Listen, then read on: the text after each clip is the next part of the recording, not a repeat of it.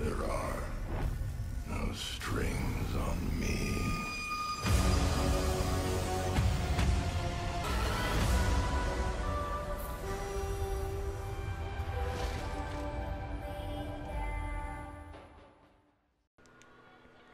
Hey, what is going on, everybody? It is your boy Carnage, your PrimitiveAK here, back with another video for you guys today. Today we are here with the brand new update 1.25, which was just recently added to Black Ops 4. It does consist of a bunch of changes, some new weapon tuning, and also a few specialist nerfs as well. So if you guys are new, make sure you guys leave a like and subscribe. Really do appreciate you guys showing the love and support on the channel as usual. But without further ado, let's get right into today's video. So first things first is the brand new NUKETOWN playlist. Well, not really brand new, but it's now a permanent game mode. NUKETOWN 24/7 was added as a permanent game mode in the featured playlist category. So all the NUKETOWN you ever wanted, whenever you want it, good luck, have fun, go nuts. Pretty much probably one of the best things that they added to the game.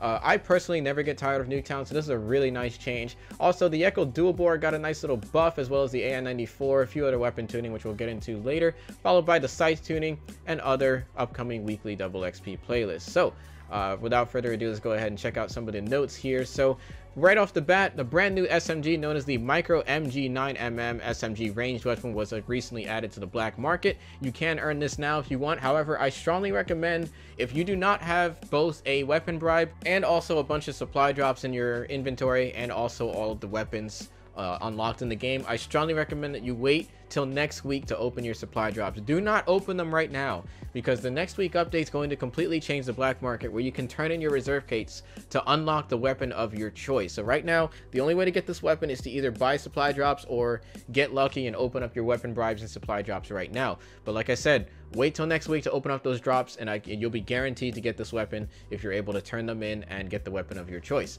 Also, they added a brand new Eye of Apophis amulet melee weapon was recently added to the game, as well as a new Pentagon Thief Blackout character and a global numbers outfit restored for 0. They recently took this out a long time ago and they never really added it.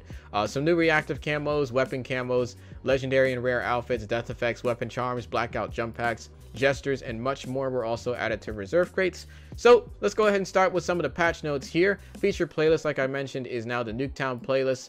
The full playlist for PS4 and Xbox One is NUKETOWN and main featured, Blackjack's Gun Game, Bare Bones Mosh Pit, Bolt Action Bare Bones, and Mercenary Deathmatch. All very good playlists, but I'll be spending most of my time in NUKETOWN.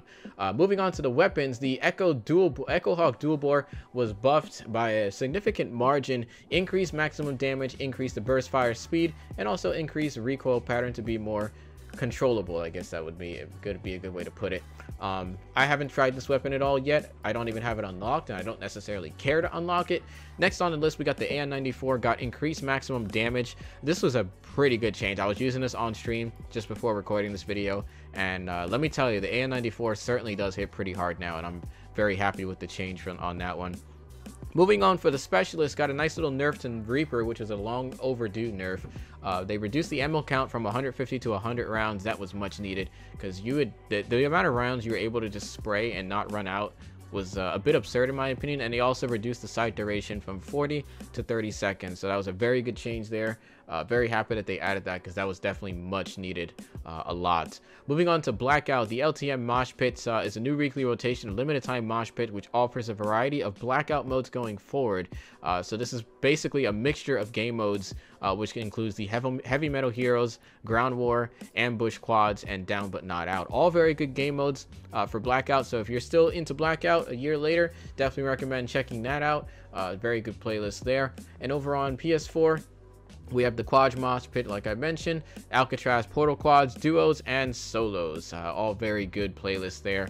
And there's a few other weapon buffs and changes over to the zombies. I don't necessarily cover your zombies on the channel, but if you guys want to check it out, I'll leave a patch notes in the description for anyone that wants to go ahead and take a look at that. And they also did restore the numbers outfit for 0 players who previously earned them.